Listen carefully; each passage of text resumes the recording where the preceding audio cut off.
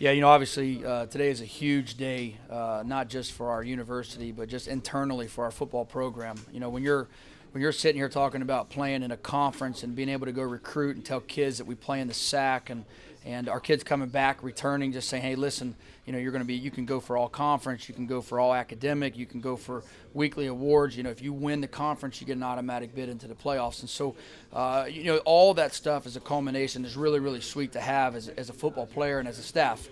More importantly than that, to be able to join the SAC with from a historical standpoint is one of the most elite conferences in the country. And so to be able to have an alliance to play those teams, the Lenore Rhines, the Carson Newmans, the Newberries, week in and week out is a big deal for us. And so obviously we're very honored to join this prestigious conference.